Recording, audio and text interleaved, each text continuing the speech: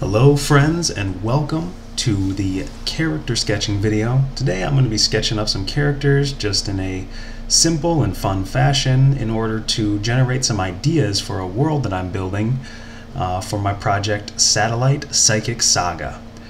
So when I'm sketching like this, I'm basically just going in with very loose gestural lines, trying to figure out my general pose, the general bodily anatomy, and even some of the clothing. It's sort of a really rough way to get all these ideas down and configure new and interesting ideas that I can work into the world, because first and foremost my skill is to be a concept artist, and that will help me to write, and it also helps me to just sort of get other ideas for building the world out in general. So this is obviously very sped up. I don't work this fast, although in some sort of magical fantasy land I wish I could. Basically, I'm just going through and generating different body types in hopes of sparking ideas that will allow me to, again, make a better, sort of more well-rounded and believable world for the project itself. So right now these are two female figures, one shorter and more stout with a much bigger bone structure than the previous one. Both of them have sort of an attitude, hands on hips, confidence kind of thing. You can tell that there's more fat on the second figure because larger bones tend to hold more weight. Just as a rule of thumb when it comes to anatomy. When it comes to your gesture drawings, what I highly suggest for figures is just tons and tons of life drawing, or using sites that have timed gesture drawing tools. You can Google it, you'll find it pretty easily, and do some 5-minute poses, do some 1-minute poses and 2-minute poses, and after about a month of practicing those every single day, you'll be able to do something that is roughly similar to this. I've been at this since I was in college, and I graduated in 2013, so don't really compare yourself to other artists, just measure against yourself and making your own work better. But what I typically do when I'm working on stuff like this is I'll start with the head, work my way down to the spine, figure out the shoulder girdle and hips, and then kind of push out from there. Since I've done so many figures in my artistic journey so far, I can really easily kind of envision outfits and ideas. Except for some reason, I think this last one I get rid of a couple times just because I wanted sort of a doctor or scientist-like figure, and it wasn't really coming together in a way that I enjoyed. So what I'll do is I'll just get rid of it right away. Hit that that Command X button, that Windows or Control X button. Just get rid of it. Just cut it out. And we really don't need stuff that doesn't feel like it's working right off the bat. If you've ever sat down to play an instrument and you're trying to come up with a new song or a new chord progression, pretty quickly within a couple strums or a couple hits of your keyboard, you can usually hear if something is going to turn out or not. And I feel like it's the same for a drawing, especially a gesture drawing. When you're just trying to generate a bunch of concepts and ideas, then it's going to feel promising. You'll get this intuitive feeling right off the bat if it's going to work or not, or if it's going to be a lot of work to make it work. And typically, it's usually not worth it. In my experience, about 80% of the time, if it's a lot of work, it's not worth it.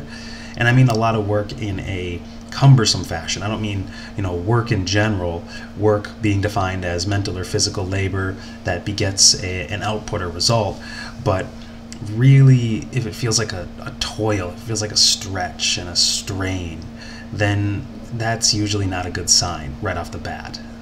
There was a really awesome mangaka artist whose name escapes me at the present, but there's a Japanese YouTube channel that if I can find it, I'll link it in the description box. But he says if the thumbnail drawing or if the sketch doesn't go well, the next part never goes well. And that really stuck with me, so I really try to make sure that the first part goes really well and I start really strong, because otherwise it's difficult to make stuff like this kind of finish out at the end of the pipeline.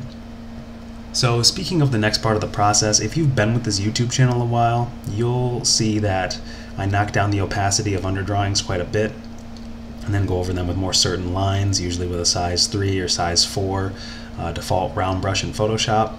It's one of my favorite ways to define nice lines that feel much more certain to me.